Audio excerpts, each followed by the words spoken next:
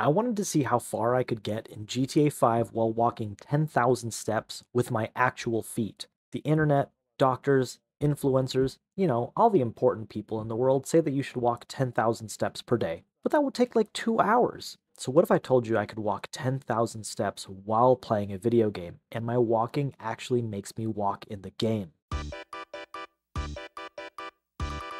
I'm using an app called StepL in my phone in my pocket, which makes me walk forward in the game when I walk in real life, and it counts my steps. Link in the description. Basically, this app connects your phone to your computer, and any steps it recognizes from your phone's step tracker presses W on your computer. So with this setup, I started walking. I started at the pier and just started going clockwise around the map. I thought 10,000 steps would surely get me a full loop around the map, or at least pretty close.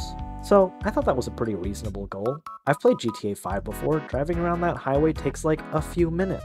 Surely it couldn't take that long to walk one loop around the highway. Right, guys? I started realizing really quickly that walking is so slow in this game. I like walking. Walking's so cool.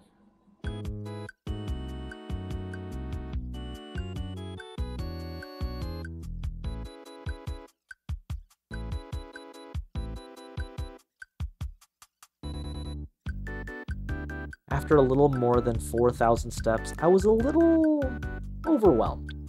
Dude, we are not even close. So I started right there at the pier. Oh man, we've gone 5,000 feet. We've gone 4,000 steps. Oh no, I think I might have underestimated how long this is gonna take. Oh well, let's go.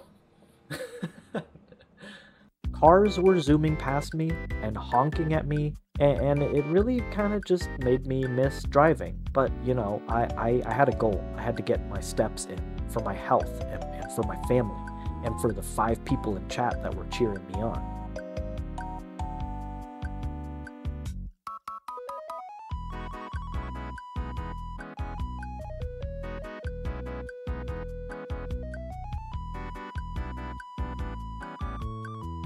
After about 2 hours, I finally hit my goal of 10,000 steps, and I had made it to Paleto Bay. But I kept walking for a little bit because I was just chilling, and like I said, I was initially wanting to do a full walk around the entire highway back to the pier, but I realized that would take me another 2 hours, and I wasn't exactly prepared to commit to all of that. So maybe another time. Be sure to like and subscribe if you like challenges like this. Anyway, next time I may try to walk the rest of the way around, or maybe see how many steps it takes to walk up Mount Chiliad. Honestly, it was pretty fun to do this challenge. It really made me appreciate the little details of this game. Usually when I'm playing this game, I'm going super fast, and everybody wants to get like the fastest vehicle to get across this map as fast as possible, but slowing down and appreciating the small details of this game makes it feel so much more immersive and makes the game feel so much bigger. Honestly, I think everybody should try to play the game like this at least once. Maybe not with the full slow walking, but just the normal running speed of the game. It honestly makes the game feel completely different to have to go through it much more slowly. At some point, I think it'd be hilarious if I was able to get a bunch of people to do this and we all used this app either in GTA Online or like an MMORPG or something, and we all kind of just slow walk around the game's map, where people that are standing by are just kind of watching this mob of people slowly walking across the map. I think that would be hilarious. If you would want to do something like that, be sure to join my Discord and I'll let you guys know if I plan an event like that. So was this an optimal way to play the game or an optimal way to exercise? No, absolutely not. But that's not really the point. The point is to show you that you can get some physical activity in while playing video games, and I think that that's pretty cool.